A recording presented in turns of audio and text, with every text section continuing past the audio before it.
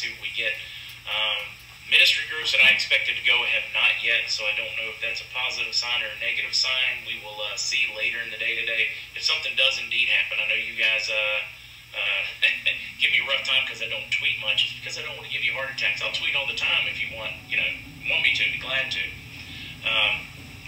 So not a lot of overnight movement that I can see because we didn't see any type of package deliveries. But then again, I really wasn't expecting anything to happen until at some point today, so I'm going to cross my fingers and pray on that one, and then we're going to get into like world news, and then I've got a really cool one to share with you too that I want to share.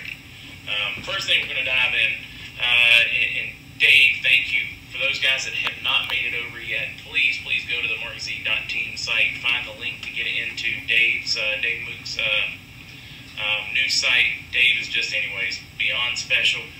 The surveillance video from Iran circulating on social media Tuesday appears to show 2 missiles hitting Ukrainian passenger jet downed over Tehran, fired approximately 30 seconds apart, providing new information about the tragedy that killed 176 people on the plane.